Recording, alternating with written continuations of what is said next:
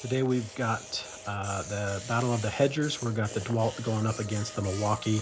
Let me know down in the comments which you prefer. First, we're starting with the Dewalt.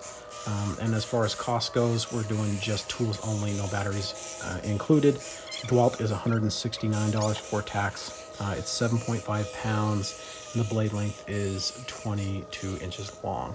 Next, we've got the Milwaukee. Price before tax is $249, so significantly more.